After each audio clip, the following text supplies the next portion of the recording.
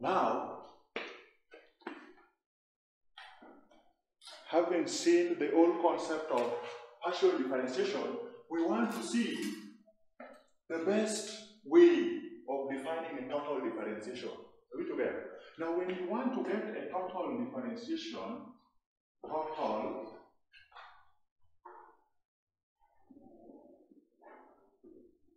total differentiation.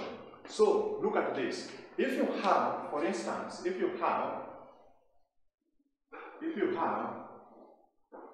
z to be a function of x only. When I say z is a function of x only, that will simply imply you have z to be maybe 2x cubed plus 2x maybe plus 1. Meaning z is in terms of x only. Are you seeing that? So if z is a function of x only, meaning if you differentiate z with respect to x, you see this is now ordinary derivative. Meaning everything is considered a variable and we have only one variable, isn't it? So if you differentiate z with respect to x, what do you get? 6x squared plus 2. Then again, if you differentiate z partially with respect to x, meaning only x is considered a variable, but to our advantage, we only have x as a variable. Are you seeing? So if you differentiate z partially with respect to x, only x is a variable, meaning here you get 6x. Only x is a variable, meaning there you get plus. So it means an instance when you have a single variable, it means the partial derivative is the same as the ordinary derivative when it is a single independent variable, isn't it? So in this case, it implies what? It implies dz over dx is the same as partial z over partial x. So if you make dz the subject of the formula and you take the x the other side, you will see dz is partial z over partial x dx. Are you seeing that? When there's a single variable, then the ordinary derivative is the same as the partial derivative because we have only one variable. Are you seeing that? Now, what about the case, the other side, what about the case when you have z to be a function of y only? Are you seeing that? So if z is a function of y only, so that you have a case like z is 2y cubed instead of x and 2y maybe plus 1, anything. We just use this as an example to define, we want to define this concept of total differentiation in a simple manner, okay? So here, if you differentiate z with respect to y, that is an ordinary derivative, isn't it? So there you get 6y plus 2. Now what about if you differentiate z partially with respect to y? Only y is 6y squared, isn't it? So if you differentiate z partially with respect to y, it means only y is a variable, and indeed only y is a variable here, isn't it? You get the same thing, 6 plus 2, because we had a single variable. So the moment you have a single independent variable, then it means the partial derivative with respect to that independent variable, the partial derivative with respect to that independent variable will be the same as the ordinary derivative, isn't it? So from here you can see it is clearly seen that dz over dy is the same as partial z over partial y because z is a function of y only. Are you seeing? So from here, if you make dz the subject of the formula, you get partial z over partial y dy. So from here, this is when z is a function of x only, this is when z is a function of y only, isn't it? So what about the case when z is a function of both x and y? So when z is a function of both x and y, the total differentiation, the total derivative of z is denoted as dz. Total. What does total mean? Total means the sum, isn't it? Meaning dz when x was the only independent variable, you got this. And dz when y is the only independent variable, you got this. Meaning when dz when it was both x and y, total differentiation gives you the sum of both. Are you seeing that? Meaning dz will be both this and that. Are you seeing? So the total derivative dz is partial z with respect to x dx plus partial z partial with respect to y d. Are you seeing that? Are we together? So this is how to get to do the total differentiation. Meaning, if you are given z to be a function of xy, then if you want the total differential dz, then you differentiate z partially with respect to x. You differentiate z partially with respect to x, then you remain with the the x. Are you seeing that? Then plus, you differentiate z partially with respect to y, then you remain with the d. Are you seeing that? That is the total differential of z. So from here, this total differential is going to be very, very important when you want to find the change or small change and the rate of change. Are you seeing that? So the change in something is usually denoted by this z, with this d which looks like s, is what is usually used to denote change. We said that the d which comes like that is used to denote the partial derivatives, isn't it? And that d is for the ordinary. So it means when you want a change in something, it is just this, isn't it? Are we together? Yes. So it is this total, the concept of getting a total differential is what is important. That implies that when somebody gives you z to be a function of x, y, t, meaning the total differential of z, you differentiate z partially with respect to x, isn't it? Are you seeing that? Then you remain with the d. Then you differentiate z partially with respect to y. Then you remain with the d. Then you differentiate z partially with respect to t. Then you remain with the d. Are you seeing that? So from here, from what we now have stated up here, this d is used to denote change. Meaning if somebody tells you change in z, meaning this implies change. Are you seeing that? Are we together? Meaning, if you want change in x, meaning this d which comes like s, is defining that statement change in something. Are you seeing? Are we together? If you want change in y. So it means when we are looking for change in z, we just do what we call, we change the variables. So from here, we just do some kind of, look here, dz, but now we don't want it to be dz, we want it to be change in x. Meaning, where there is this d, we change it with that d, isn't it? Because we want change in z. Meaning this completely, anywhere you see it, you substitute it with this, isn't it? Are you seeing?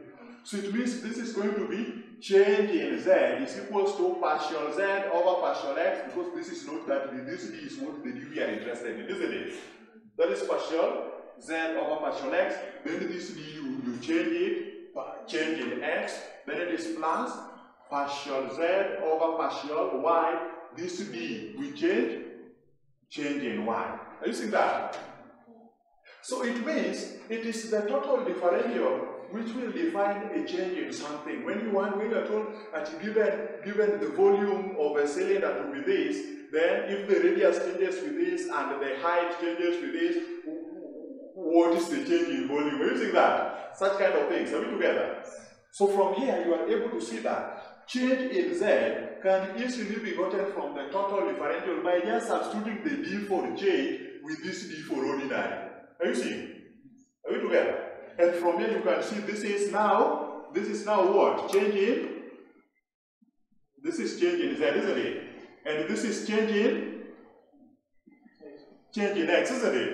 And you can see this is change in y. Are you seeing that? So it means anytime you are looking for change in something, you have to know the whole concept of total differential, isn't it? Are you seeing that? How do we get the total differential? So this is how to determine the change. Having known how to determine the change, what about rates of change or rate of change of something, isn't it? When someone is telling you a rate of change in something, it is like they're telling you with respect to time, isn't it? Just like a case of power, the rate of work done, isn't it? With respect to time, isn't it? So when you are now looking for the rate of change, I don't know what's wrong with my pen. When you're now looking for the rate of change, meaning it is with respect to time, isn't it? So we've seen that when you have z to be a function of x and y, then the total differential of z, you differentiate z partially with respect to x, then you remain with the x. Then you differentiate z partially with respect to y, then you remain with the y, isn't it? So, but now when we want the rate of change in something with respect to time, meaning we divide by dt to get it with respect to time, isn't it? So it means we divide all through by dt. If we divide all through by dt, so what do we have? dz over dt means rate of change in z, meaning with respect to time. Are you seeing that?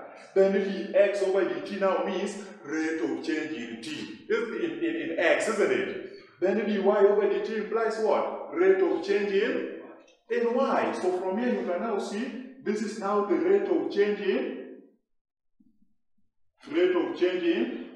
z, isn't it? And this one is now the rate of change in x with respect to time, isn't it? And this one is the rate of change